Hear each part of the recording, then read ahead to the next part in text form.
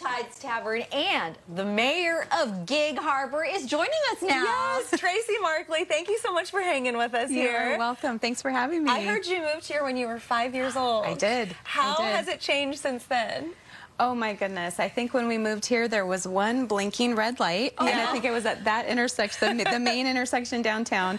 Dirt roads, mostly like one-way, one-way, two-lane roads. Tons of trees. I mean, everything was in the trees. So it is very, very different. Now we have wide intersections and roundabouts everywhere. Never thought I'd see a roundabout in this town. But it's very different. But, you know, I love it. I love how we've grown. I love that we've kept the downtown, that kind of small town feel. We've kept our historic district intact. And so I like how we've grown. And the natural beauty is still here. It's still here. We still have a lot of trees.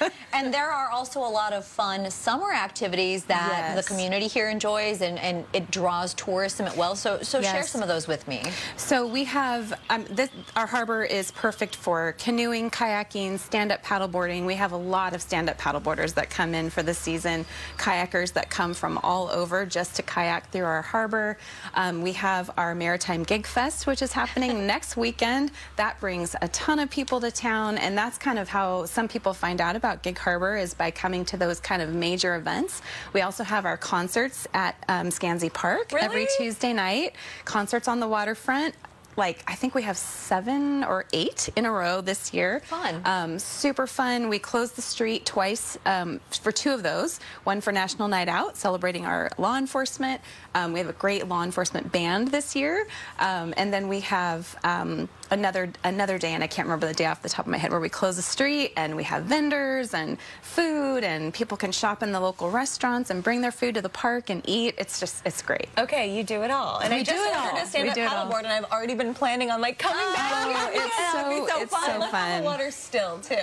Yes, it's very still. It's always good. This is my little plug for the police. Check the weather report before you go out. You never know when there might be a little small craft warning that might pop up. So, What's something you think people would be surprised to know about Gig Harbor? Oh gosh.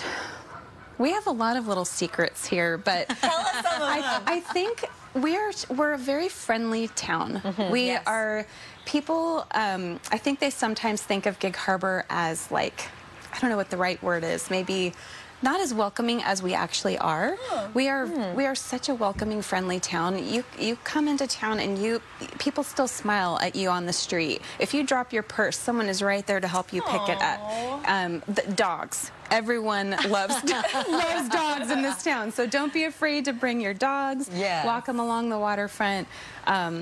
But we're really welcoming and really friendly, and we're striving very hard to keep it that way. So wonderful. Now, we don't want to start a brawl, but we have to know, what is your favorite meal here in Gig Harbor? Oh man, okay. So the Greenhouse is my favorite restaurant. I think that's not a secret to anybody that knows me. They have a pork chop with like an apple cranberry chutney on top, with these like shaved Brussels sprouts and these potatoes, fingerling potatoes.